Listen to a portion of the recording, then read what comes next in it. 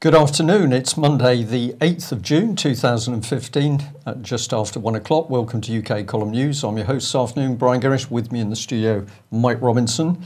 Behind the technical desk, we've got Nick Green, and outside, we've got the most unbelievable sunshine, blue skies, settled weather cloud, apparently with a flat base to the clouds. Are you happy with that? Yep. Good. There we are.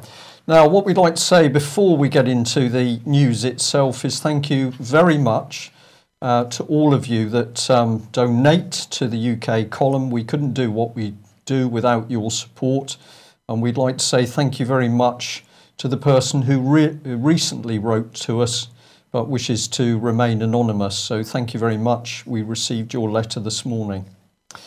Well, what's been going on in the news, really? Well, I just wanted to start off with this this article from Zero Hedge. Literally, your ATM won't work.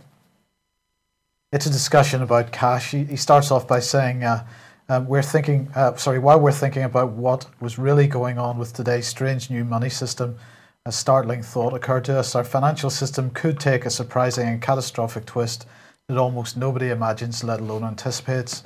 Do you remember when a lethal tsunami hit the beaches in Southeast Asia, killing thousands of people and causing billions of dollars of damage? Well, just before the 80-foot wall of water slammed into the coast, an odd thing happened. The water disappeared. The tide went out further than anyone had seen before. Local fishermen headed for high ground immediately. They knew what it meant, but the tourists went onto the beaches looking for shells. The same thing could happen to the money supply, and of course that's one of the things we've been warning about for quite a long time. And then he ends by saying, cash only, the sign will say, because the machinery of the credit economy will be breaking down. The gas station, its suppliers and its financiers will not want to get stuck with a credit from your bankrupt lender. Whose credit cards are still good, whose lines of credit are still valuable, whose bank is ready to fail, who can pay his mortgage, who will honour the credit card debt. In a crisis, those questions will be as common as who will win an Oscar is today, but no one will know the answers. Quickly, they will stop guessing and turn to cash. Well, I don't agree with that. I agree with it mostly. I don't agree with it, the final point about turning to cash, because, of course, just as happened in the 1930s with the confiscation of gold, and there's a very good chance that cash will be confiscated. And in the meantime, as we all know, they're doing everything to remove cash from the financial system as it stands at the moment, this is the least of our worries, that people will be turning to cash. There won't be enough cash to go round, and so really in this kind of doomsday scenario, what we're really looking at is massive civil unrest and people fighting with each other for the limited resources of cash that are there. So. One of the other things that Zero Hedge has, and I suggest everybody goes and has a look at the article covers this, they're highlighting this book that was published in 1922 called US Money versus, 1912 it must have been, US Money versus Corporation Currency, the Aldrich Plan, and this is about the formation of the Federal Reserve Bank, and what he's really pointing out is how Alfred Owen Crozier, the person who wrote this this book, which was priced at a very good 25 cents in those days, was really putting some fantastic little diagrams into his book, which pretty much sum up how the financial system has ended up today. So they've got the octopus, then we've got a billion liability. Of course, a billion was quite a lot in those days. And it says, Aldrich, Uncle Sam, some of my friends want to start a little National Reserve Association to corner the currency and credit of the country. I promised you would endorse their paper for $1 billion. Here's the note. Just put your name across the back. So I mean, this is exactly what has happened. Then we've got this 39 billion of debt bonds, the world's bonded debt. It's exactly what has happened. The inflated bank credit and the financial bubbles, and so on. Really fantastic. A fixed casino is what they're saying here. And of course, fantastic little book. The book, all the more powerful, Mike, being able to see it in hindsight of all those years that have gone past. So he was a glimpse into the future. Well, we are seeing it as reality. That's exactly right. And Associated Press, as if to sort of underline this, talking today about the phony numbers that are misleading investors, and they're talking about the corporate results that are being announced by various corporations. These record profits that companies are reporting may not be all they're cracked up to be. Associated Press is saying As the stock market climbs ever higher, professional investors are warning that companies are presenting misleading versions of the results. They ignore a wide variety of normal costs of running a business and make it seem like they're doing better than they really are. What's worse, the financial analysts who are supposed to fight corporate spin are often playing along instead of challenging the companies. They're largely passing along the rosy numbers in reports recommending stocks to investors. Well, of course, that's not quite the case, is it? Because what's actually going on, and this is a bit ironic that Associated Press would be forgetting to mention this little part of this, since Associated Press is one of the companies that's using Automated Insights to write their financial results stories. So Automated Insights automatically generating news stories based on the phony numbers that Associated Press have just been talking about. So, you know, what chance is there when, in fact, they're not? It's not even the case that the rosy numbers are being passed along by the reporters here. It's the fact that the reporters are being removed from the equation altogether and being replaced with a computer algorithm which is looking at these numbers without any kind of oversight or due diligence or proper understanding. Of course. Yeah. Well, love of money, root of all evil. Pretty true words. What else is going on in the country? Well, the state is increasingly spying on us, and we like to thank the viewer, as always, that pointed out this article from the Metro. This is from a few days ago, but it says if you're one of those people that gets a bit vocal about politics, you'll be interested to know that your Facebook, Twitter, and personal blog are about to begin being monitored for references to the government. Encourage you to go and have a look at this article. Ministers announced yesterday the government has awarded a contract to 5 companies who will monitor what people tweet, put on Facebook or blog about the government, and provide updates to Whitehall in real time. Officials and ministers will provide a list of keywords and topics to the companies so that they know what to monitor. Now, what's interesting in the article, I couldn't find any actual names for the companies that have got this contract. So if anybody out there can help us on this one with some research, who are these mysterious companies that have been given authority by government to snoop on us? And our reply is really this. Let's have a look at how this lot comes together. We've got a Stasi state building. We are deliberately using this language because this is what is happening. There's a cabal controlling government. These 2 names, Francis Maude, Oliver Letwin, we know are of great concern to senior military personnel because these 2 men would seem to be controlling the Cabinet Office. Now, let's remember what's been brought in: behavioural change, where the government says they can use applied psychology to change the way we think, behave, and what we understand. And of course, they're also working with the political charity Common Purpose, including making sure that they can get contracts with no minutes of the meetings. And now we've got this, of course, state monitoring Facebook, Twitter, and blogs.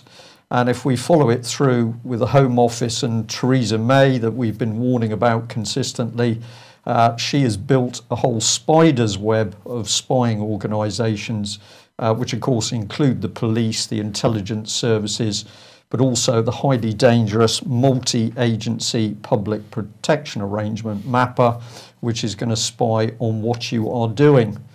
Well, what's our response to this? It's simply don't waste your money on private companies, Mr. Cameron. If you want to know what the UK column is thinking and tweeting, we've put it here. We're coming on to this subject in a minute. Can't make it up, as the BBC fails to do with its own paedophiles, i.e. Jimmy Savile. But the BBC's now jumped in bed with the Met Police to help boost their image. So there we are, straight to David Cameron and the Cabinet Office. We're on your case.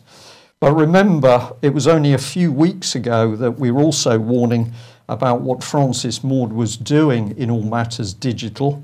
And let's just have a look at this quickly. We had a Mr. Mike Bracken, who was the Cabinet Office Director of Digital. He was pushing through a very comprehensive strategy that the government could get its little fingers and snouts into any communication that was digital.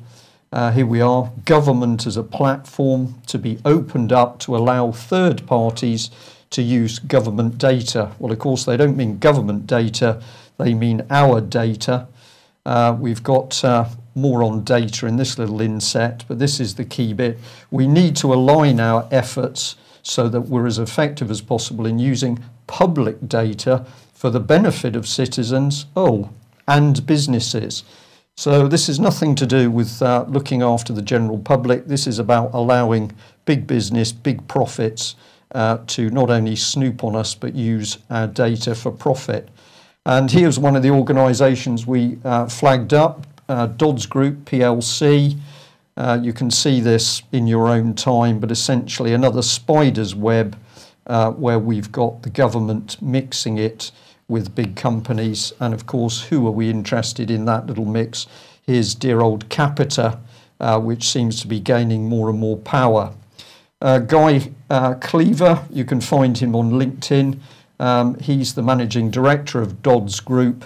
There's quite a lot of information on him, but this is the big bit. Our training business, Westminster Explained, is a key partner to civil service learning and Capita, delivering the curriculum for the government policy profession. So we've got a private company training the civil servants. Sorry, can we just go back? I don't know if we can. Yeah, I can bring that up. Government policy profession. Yeah. Government policy has now become a profession.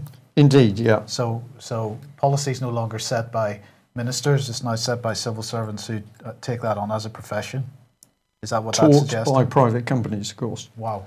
Okay. It's not suggesting, Mike, because this is already in place. Of course, the public has no idea this is going on, but this is the communitarian or fascist state, whatever you want to call it. It's very nasty, being built by not just David Cameron, but a few of his key players behind doors with common purpose, of course.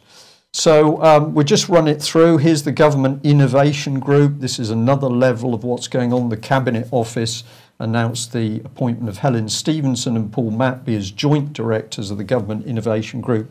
This was a headline from a few weeks ago, but here we are, and here he mentions the Behavioural Insights Team, known as the Nudge Unit. And if we go to the other side, here's Helen, and she's talking about big society capital. So this is the communitarian state, massive attack on our constitution. Indeed, which brings us on to the Constitution, because the Independent here has started this is day one of a major new series. They're calling it The Independent Guide to the UK Constitution.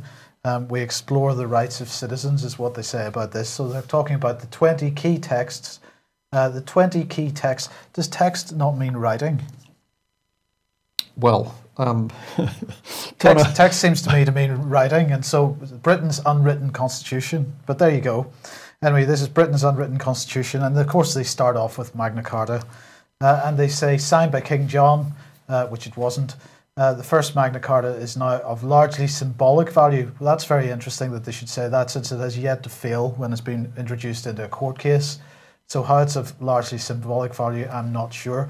Paragraphs 39 and 40 remain the most famous of all assertions of British subjects' rights. So what does that say? It says, no freeman shall be taken or imprisoned or diseased or exiled or in any way destroyed, nor will we go upon him or send upon him except by lawful judgment of his peers or by the law of the land. To no one will we sell, to no one will we refuse or delay right or justice. And then, of course, the other clause that's important with regard to in this context is we will appoint as justices, constables, sheriffs or bailiffs, only such as know the law of the realm and mean to observe it. And of course that is something which is absolutely not happening. But for them to suggest that Magna Carta is of largely symbolic value is a disgrace. Then they come on to the Assize of Clarendon, 1166, promulgated by Henry II. This otherwise obscure document is the earliest significant written underpinning. Again, there's unwritten, written. They don't seem to be able to make up their minds of the principle of trial by jury. So this is a significant underpinning of the principle, of a principle which existed for centuries before this document. And this is a key point. Each of these documents that make up our constitution were reassertions of principles already established.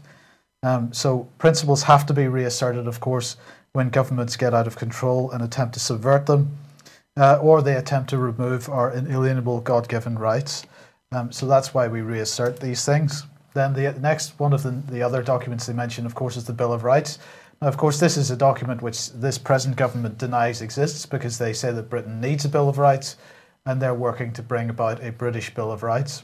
Strange that we had one since 1689.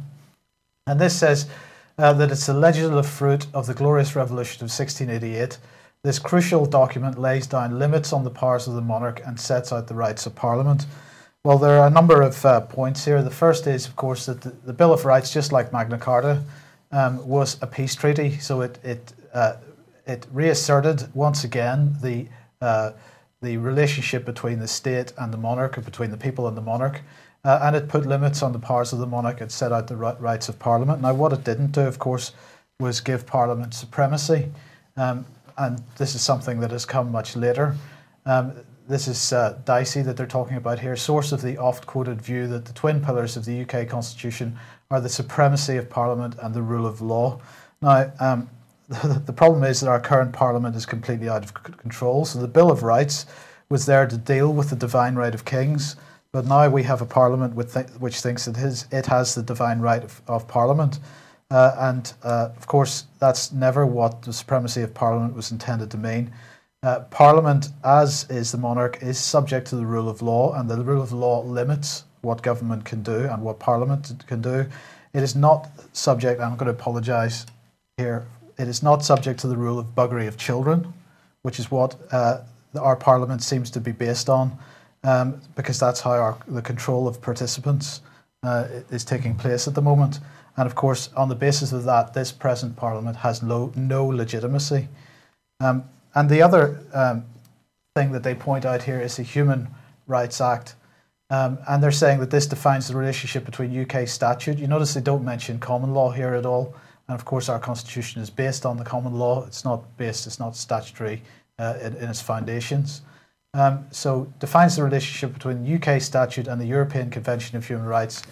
And it includes a rare statutory statement on the right of freedom of speech. And of course, I think it's that rare statutory statement on the right of freedom of speech, which is why it's the main reason why Cameron wants to get rid of the Human Rights Act at the moment. And then this has got to be the ultimate disgrace of the whole article, the fact that they include the Cabinet Manual in it. The most up-to-date document setting out the laws, conventions, rules, setting out how government works, with particular reference to the formation of governments. Now let's Nick, just put that back up again if you could, please, for a sec. Let me just remind everybody what the Cabinet Manual is. It was originally published as a draft in December 2010, and written comments were invited. So reports on the draft Cabinet Manual, written by Gus O'Donnell, were produced by the Political and Constitutional Reform Committee, the House of Lords Constitution Committee, and the Public Administration Select Committee. And a summary of the comments received and the government's response to the reports of the select committees were published alongside the updated Cabinet Manual. So there were some updates done. But just to put this in perspective, the Cabinet Manual arbitrarily decided what the Constitution would be. So this began the real constitutional reform agenda in 2010. And they then asked the government to comment on it. In other words, the government began a process of redefining its own relationship, its own rules, the rules by which it would operate. So when you give a Parliament which is out of control, that considers that it has the divine right to rule, when you give it the authority to set its own rules, that's really a pretty incredible thing to do, isn't it? Can I say no, Yeah. Mike? I'm agreeing with you, but I'm going to say no, Okay. because, of course, Gus O'Donnell, Sir Bob Kerslake, Francis Maud were working with Common Purpose at the time. Julia Middleton and Sir David Bell were there at the heart of the British Cabinet Office assisting with this. And what does Common Purpose say? It's perfectly fine to act outside your authority. So we knew where this was coming from, and of course, what were the links with Common Purpose through to a Marxist organisation, Demos. So this is subversion. Indeed. So I'm just going to say, Independent, you should be ashamed of that article because you missed the points completely.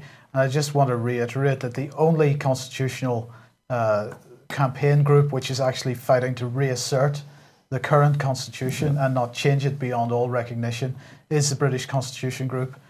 Please get involved in that campaign if you can, because if we throw out what is there, if we throw out 1,500 years of precedent, we're really doing ourselves a massive disservice, and we're just allowing these psychopaths and child molesters to run the country, rule our lives. Well, it's becoming clearer by the day what's going on. I'd just like to give another thank you out to the caller who provided some information this morning talking about exactly this subject, the Constitution, but also he was talking about the Bradbury Pound. So we'd like to thank you for that call. We do understand what you're saying to us. You're not aware of this at the moment, but somebody who was saying to us, keep going on the key subject. So Constitution, common law, Bradbury Pound, so financial matters, and of course the child abuse. These are the actual things which the government cannot defend its actions and will come unstuck. Well, we have constantly said where people stand up and do the right things, we and the public should be behind them. So we just want to remind people about this extraordinary interview that we did last week with Welsh Assembly member Bethan Jenkins. Finally, a mainstream politician who has said, no, I'm going to go for what the truth is and what's needed to get justice. So she's been brave enough to speak out about the Linda Lewis child snatching case in South Wales, Neathport Talbot, South Wales. So if you haven't seen that interview yet, please get onto the UK Column account and have a look. And of course, we followed it by an interview with Kevin Edwards, also talking about progress with the Linda Lewis case. Why is this case so important? Because it is one of the heavyweight cases that can take the lid off the fact the government is stealing our children, and many of those children, of course, are being horribly abused. Well, you've got some more good news about the UK Column. Right, so the website wasn't deployed this weekend. We didn't make that deadline, so it'll happen this coming weekend, and it is now in the next stage of test, so a bit of final testing going on at the moment, and we're going to invite a few people from a few of our members to get involved in that testing as the week progresses. But that does mean that the UK Column website will be down over this coming weekend while we make these updates. Right. Notice a question on PayPal there in the chat box. Why somebody's saying, why PayPal? Can we give an answer? Because we know this is an issue, but we have to deal with them. Well, unfortunately, we sort of do have to deal with PayPal because there aren't really any other payment processors that can accept credit and debit cards, which don't require us to meet PCI rules, and these are the rules that are there for handling credit card information and security and so on. Now, the point here is that in order to meet the PCI rules, we've got to have a security audit of websites done at least quarterly, and this is an expensive thing, and this is not something that we feel that we should be spending members' money on. The money should be spent on the campaign and not on paying these consultancies to run security audits for us for the sake of handling people's credit card information. So aside from that, PayPal is still one of the cheapest options out there. I mean, if we look at WorldPay, for example, you got to pay them £300, £400, £500 up front just to decide whether you're actually able to be one of their customers or not. So again, this is not a good use of money. So really, every way we look, unfortunately, PayPal is the least worst option, despite the fact that we all know how horrible it is as a corporate body. Yeah. Okay, thanks for that, Mike. And a final little ad here. Basically, we're working on all of the Facebook sites at the moment. So there's been an update to my own Facebook over the weekend, as I've said on the wall, that the aim is not to talk about myself, it's to provide that Facebook page as a resource. I've had a remarkably good reaction to putting up a nice sunny picture, so that was obviously a good thing to do. But if you don't know what I'm saying, have a look on my Facebook page, and we'd love to drive up the numbers of friends, because these friends are people that we're hoping are going to be doing things. Well, why do we need to get out there and do things? Let's just remind ourselves of this. It was, well, we called them the Dirty Dozen, visiting the West London Synagogue in order to fawn over the life of Leon Britton. And we found this particularly objectionable at a time when child abuse survivor Melanie Shaw is having a horrific time in Sodexo's profit-making prison in Peterborough. We know she's been through another punishment routine. We know that she's been in solitary confinement again. These are some of the faces. These men have got questions to answer on a number of subjects. But let's have a look about the mainstream press is playing with things. Daily Mail from Friday just gone. Nice big advert, 72 million for jackpot event. But oh dear, look what's hidden away right down at the bottom. A very interesting little article. What is it about? Well, it's about the fact that Leon Britton refused a call to ban the paedophile support group PI. He said, well, really, it's the crime that's the problem. The fact that we've got people supporting a crime, that's not a problem. So no, I don't want to ban the paedophile group PI. And of course, this is the same Mr. Britton that went on to lose not just a couple of papers, but dossiers pointing out paedophile activity in UK. Well, Daily Mail, that's some pretty dirty reporting in our opinion, because that should have been front page. But let's have a look behind the scenes, because things get better. We've got a Met Police that can't investigate paedophile rings in Westminster, but they've got the time and public money to work with the BBC.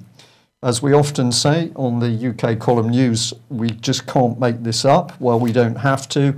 Here it is. We've got a new documentary series with the BBC in bed with the Met Police in order to boast what a good job they're doing. This is sheer propaganda, isn't it? Absolute propaganda, and decided we'd take this one apart. Well, here's the lady. She's a freelancer, Abigail Priddle. Very interesting. If you go and have a look at her tweet page, it's all protected, so she's a pretty secretive person. But you can find some detail on her. And she's got an excellent sense of what makes a good story, and she's got an instinct for casting. So she's got significant experience in negotiating and maintaining access with a number of charities, institutions and individuals, frequently in highly charged emotional situations. So a BBC that can't deal with paedophiles operating in its own organisation jumps in bed with the Met Police. Well, let's have a look at this, because it's so outrageous.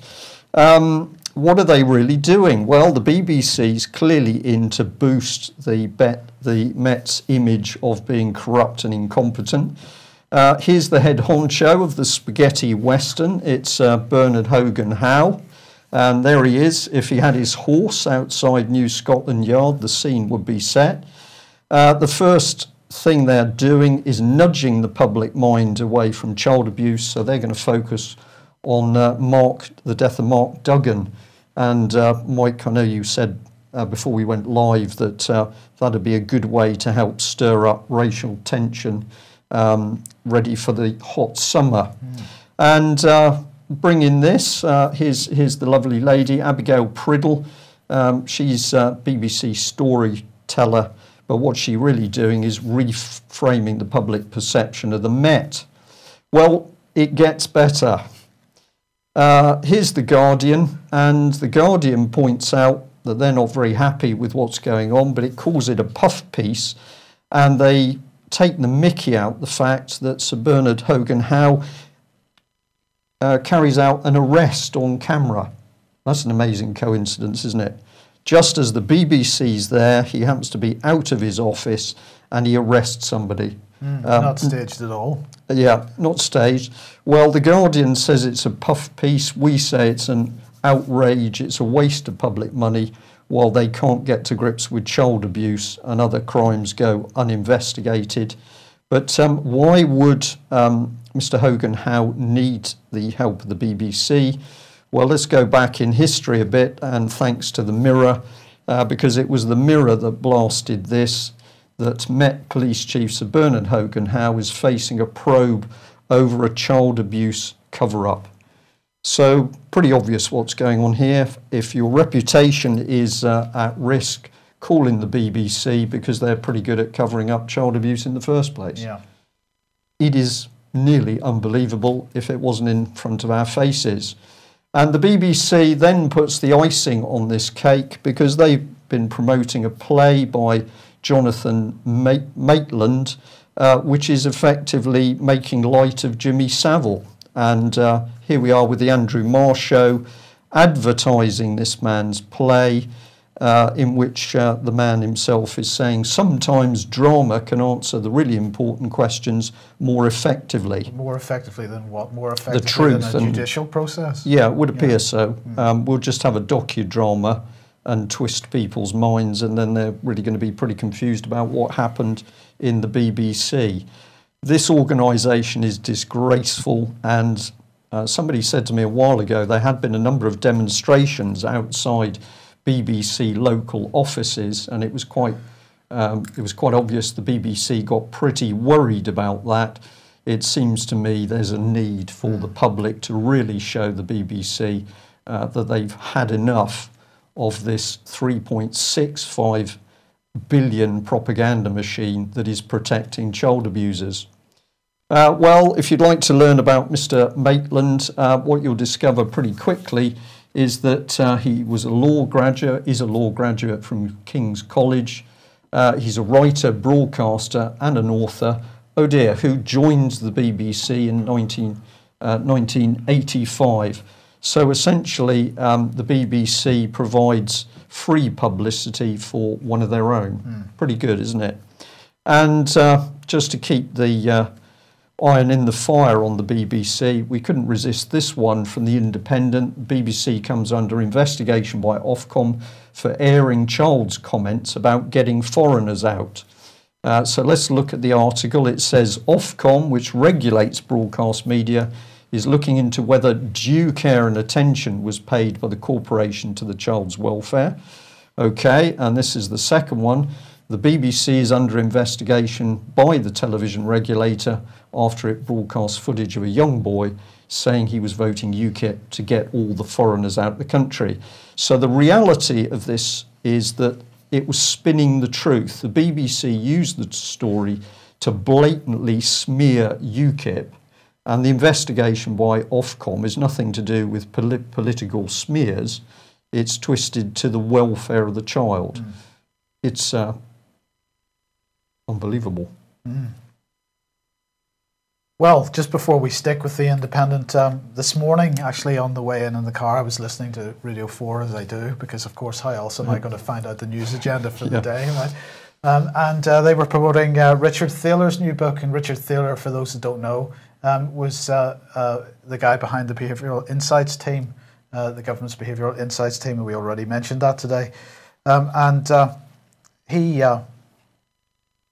So it's not just government behavioural change is the point here that we should be concerned about, though, although the BBC isn't promoting this particular thing, because last week The Independent was promoting this. This is Think, I do apologise, Think. Company launches mood-changing wearable. What do you think of this, Brian? A newly released headset hopes to wake people up or calm them down by manipulating the electricity in their brain. Think costs $299 and has just been released to the public. It provides calm or energy on demand, the company says, by neurosignaling to activate nerves and change people's state of mind. This is a bit beyond nudging, it has to be said. The whole thing is controlled by your phone. The zapping, as the Independent calls it, lasts an hour, but the effects can go on for much longer than that, the company claims. So this is pretty incredible that they are now attempting to directly influence people's mood. So next step, you have a secret court, a family court says, mother, you've got some mental health problems, we are going to require you to wear one of these devices. If you do, then you can see your child. This is the sort of thing that's going on. So this is welcome to the Internet of Things. That's really what this is about. But it doesn't end there, because AlertMe has been sold to British Gas. And what is AlertMe? Well, this is one of the British Gas, of course, one of the biggest corporates wanting to control every aspect of our lives. We've all seen the advertisements for Hive and other things that they're promoting at the moment. And they've just bought this company, AlertMe, funded in 2006.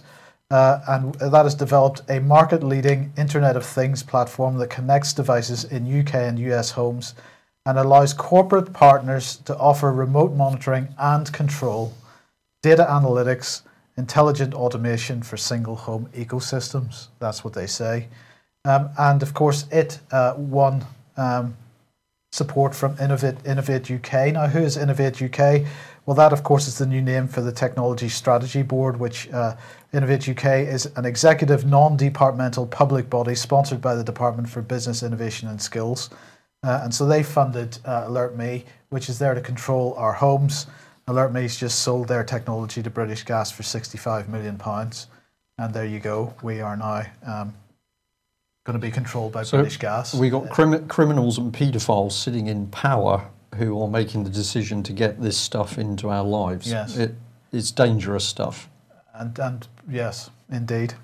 Now, last week we mentioned this report from Big Brother, Watch Police Access to Communications Data, and they were showing pretty stark statistics. This week we have the next thing from Privacy International. This is a new briefing 2 years after Snowden. It's called 2 Years After Snowden, Protecting Human Rights in an Age of Mass Surveillance. And it's warning that governments are looking to maintain and expand mass surveillance, and really highlighting the point that the NSA has had its wings clipped slightly by what happened in the Senate last week, but the GCHQ is still entitled to go right ahead and demand blanket huge quantities of data from various public suppliers of telecoms services and so on. But also this organisation and Amnesty International are taking a case to the Investigatory Powers Tribunal, and that is the body that the judicial body that hears complaints about intelligence services and surveillance by public organisations. And so they're attempting to bring a legal claim to the IPT to call for an end to the harvesting of information about those who have no ties to terrorism and are not suspected of any crime. Of course, what is the situation with regard to that? Because who is suspected of crimes? As we know, the G7 is just beginning in Germany, and here they are, no doubt discussing the T-tip of the rainbow-coloured iceberg that seems to be the logo this year. Pretty incredible logo. Pyramid. Yeah, indeed. And that's in Schloss Elmau. Pity they wouldn't just lock the doors and set it on fire. Anyway, sorry. Oh, yeah. grief. Anyway. So well, here they are. The bunch of cowboys that are doing this. We've got Barack Obama, of course. We've got Cameron. We've got Abe. And we've got Hollande. And we've got Stephen Harper from Canada. And we've got Matteo Renzi from Italy. And aside from working out how to blow up Russia, these guys are going to be talking about climate change and extremism. So perhaps that's us, I don't know. The first working session today is going to focus on climate and energy, and Merkel is going to try and get the other leaders to agree to keeping temperature rises within 2 degrees C of pre-industrial levels. So there you go. So these people can't control poverty. They can't run a national health system. They can't fill in the potholes in the road, but they can control the world's climate. Yes. These are psychotic people. Are they low empathy, psychotic people? Well, that's absolutely right. And of course, is Cameron demonstrating a bit of psychotic behaviour here with this this comment? He's warning his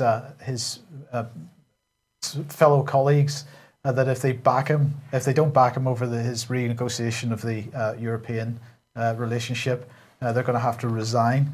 Yeah, amazing. So this of course, this whole thing is about Cameron. He's been touring the continent trying to get people to agree to put limitations on migration so that he can fix, I suppose is the right word, the upcoming referendum. But the Independent here is suggesting that he risks opening old wounds by demanding that he gets backing from government for his cunning plan. But of course, the suggestion that old wounds being opened would be an unintended consequence, would be, I think, to misrepresent the situation. I think he knows that the only way he's going to get his agenda through is to keep people distracted, and that's really what this is all about. He's intending to start this argument within the Tory party. So people believe there's actually some reality to the debate, but in fact there's no reality because it's all coming in by the back door. Absolutely, and also to make sure that the media agenda is absolutely filled with this kind of nonsense, while all this other stuff is slipped in under the radar. Yeah. Well, that brings us to the end of the news today. I'm just going to say, because a couple of people are mentioning it in our chat room, yes, we fully understand that it was never UKIP policy to call for all immigrants in Britain to be removed. That was really the point of our report, that what was the BBC doing there, deliberately smearing UKIP. And of course, it isn't UKIP, is it? It's the over 4 million people that voted for UKIP are being attacked by the BBC. So if you're a UKIP member, wouldn't it be wonderful if all those UKIP members, 4 million of them, decided that they didn't really want to pay the BBC? Yeah. Could be just a thought there. And I'll also just say once again, thank you very much to all of you who've taken up subscriptions with us or made donations. We do need your help to run UK Column News. And if you can encourage other people to subscribe or make a small donation to us, that would be greatly appreciated. It's only with your help we can do what we do. I think that's about it, Mike. Yep. Okay, thanks very much for joining us. We're going to open the studio door and let in some sunshine. Have a good afternoon, and we'll be back same time tomorrow. Bye-bye. Bye.